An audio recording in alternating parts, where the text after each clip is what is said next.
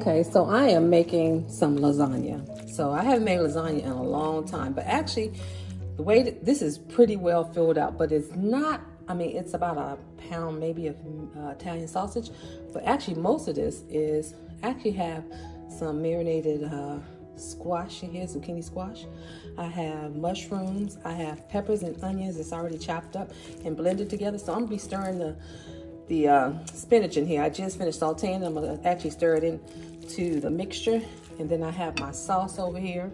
I'm actually gonna make it in this little this pan, but it may be too much meat, so I may end up having to freeze a portion of this. And I also have a cheese mixture, which is here, which I mixed this with the ricotta, and then I'm gonna actually have some cheese on top. So let me go ahead and finish up.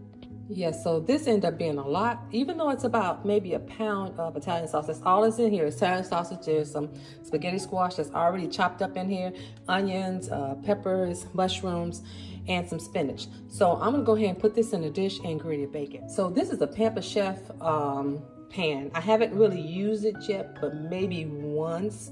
And so what I'm gonna do is, because you don't need to oil any of your Pampa Chef items, but make sure that it doesn't stick, I'll go ahead and put a little bit of my sauce at the bottom, and then I'm gonna layer it. I'm gonna put my ricotta cheese next, and then I'm gonna put some meat, and then I'm gonna put my noodles, and I might layer it from there. So I did add just a little bit of meat at the bottom. I'm gonna put my noodles next, then I'm gonna put some meat on top, and then I'm gonna put my cheese mixture, and then put some sauce.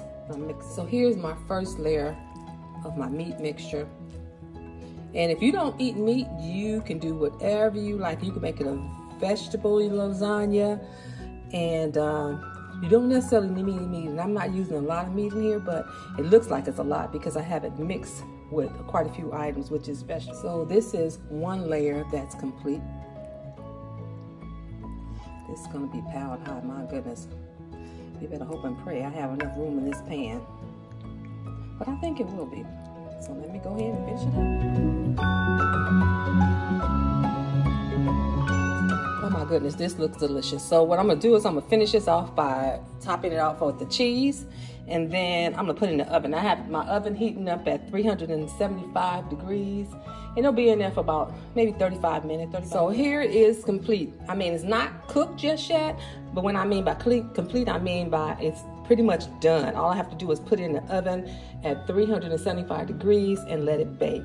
So yes, this is the first time I made it like a really small one. Usually I make it in a larger pan. So I was actually kind of like playing it by ear in terms of will this work? It actually did work. Since I have a small family, this works out well.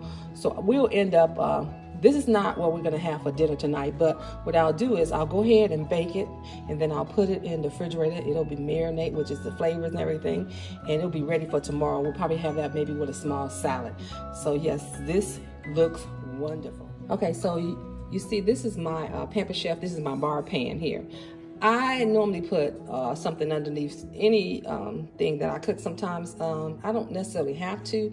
It probably be just fine.